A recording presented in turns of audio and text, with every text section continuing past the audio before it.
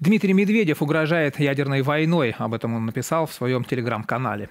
Интернет-пользователи увидели в записи бывшего президента осознание возможного поражения в текущей войне.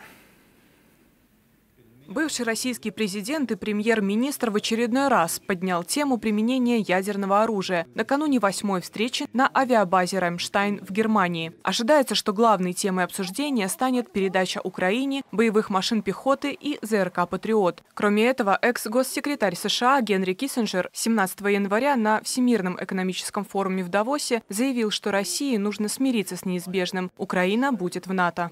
Ни одному из убогих не приходит в голову сделать следующий из этого элементарный вывод. Проигрыш ядерной державы в обычной войне может спровоцировать начало войны ядерной. Ядерные державы не проигрывали крупных конфликтов, от которых зависит их судьба. Впервые угроза ядерным оружием прозвучала уже на 4-й день начала войны.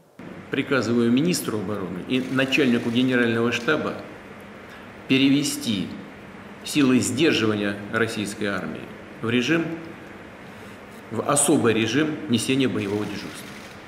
Сход первого изделия, замечаний нет. Силы стратегического сдерживания – это межконтинентальные ракеты, гиперзвуковые ракеты и ядерное вооружение. После выступления Путина российские политики также начали высказываться о войне. Министр иностранных дел Сергей Лавров уже в апреле прошлого года говорил о реальных рисках ядерной войны, при этом заверяя, что сама Россия не собирается начинать такой конфликт. Глава Чечни Рамзан Кадыров также не единожды заявлял о возможности атомного удара. Если меня бы спросить, я что сделал бы?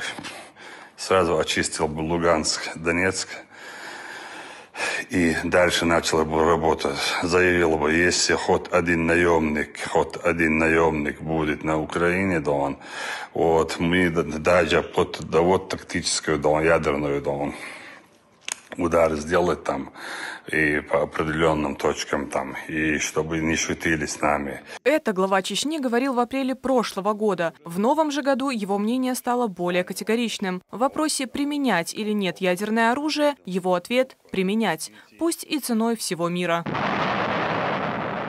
Россия – великая ядерная держава. Россия никогда не может проиграть в любой борьбе. Мы можем нажать на кнопку и салам, аллейкум. Как сказал наш президент, зачем нам нужен мир без России? Не хочется, чтобы эти шайтаны жили, а нас не было. Поэтому пусть всех нас не станет. Мы попадем в рай, а они в ад. В октябре прошлого года экс-директор ЦРУ Дэвид Петреус в эфире телеканала ABC News заявил, что в случае применения России ядерного вооружения в Украине ответ США последует незамедлительно. Однако Пентагон, по мнению генерала, не нанесет ядерного удара по России. Петреус допускает, что в таком случае НАТО и может вывести из строя все российские вооруженные силы в Украине и в акватории Черного моря. Дарья Чульцова, Белсат.